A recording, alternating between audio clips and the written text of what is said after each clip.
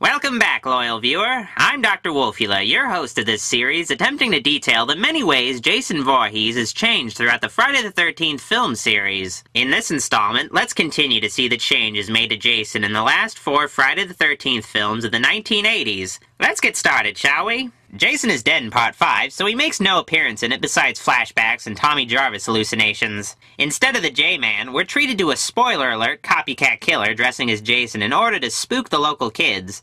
Not unlike an episode of Scooby-Doo. The copycat is named Roy Burns, a Crystal Lake paramedic. The reasoning behind Roy's murders is incredibly convoluted, and it doesn't really make any sense when explained, so why bother? Even though Roy is trying to make people think that he's Jason, he still tries to set himself apart from the guy he's imitating. Instead of red chevrons on the hockey mask, Roy only has 2 blue chevrons on his cheeks. Also, Roy wears a blue jumpsuit, the signature attire of Jason's colleague Michael Myers. You know, instead of the work shirt and slacks that the real Jason wore previously. Other than those details, Roy pretty much was Jason. He even wore an elaborate flesh hood in order to look like the big bald guy. Just think, if Roy didn't die in Part 5, we could have gone through like 3 sequels without ever knowing it was him. Wouldn't that be crazy? Part 5 ended in a way that implied Tommy would carry on with the murders begun with Pamela Voorhees. Apparently that idea wasn't exactly popular, so instead Jason returned in Part 6 through the power of Dr. Frankenstein lightning. Jason unmasked is only seen briefly exiting his casket, and it's hard to get a good look. It's safe to say that Jason is definitely a living corpse based on his decomposition and his cobweb decoration.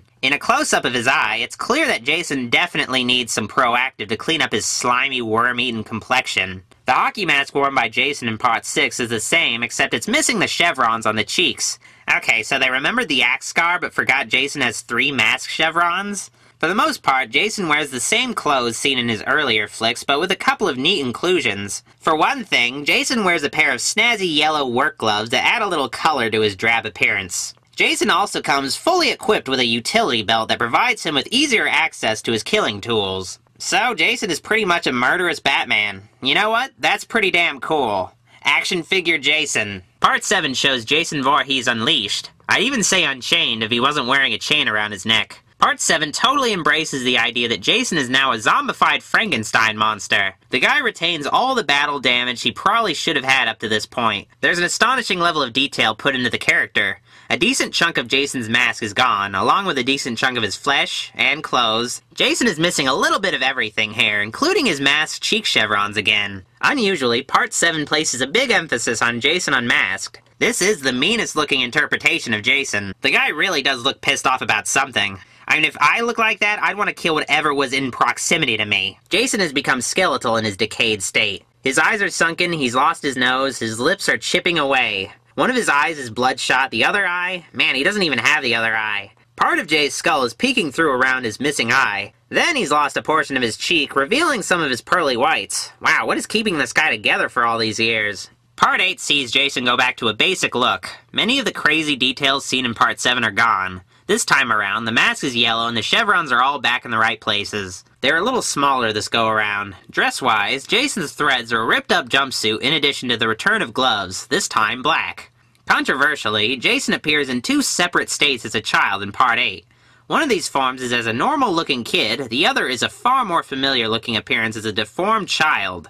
It kind of seems like the makers of Part 8 are implying Jason was made to look messed up because he drowned or whatever. This deformed child Jason has a smaller head and he's all wrinkly. So, old man baby Jason. Living in a lake hasn't been kind to little Jason here. Near the end of the flick, Jason is unmasked and it's sort of disappointing. His face is melting because of toxic waste. The man just looks like some kind of alien creature that doesn't even look like a human. I guess Jason is just supposed to look like a pathetic old monster in agony that wants to die. Kind of an intimidation buzzkill. Well, after Jason took Manhattan, New Line Cinema took him. His film rights, at least. We'll conclude next time with the 4 Jason films handled by New Line. I'll see you there!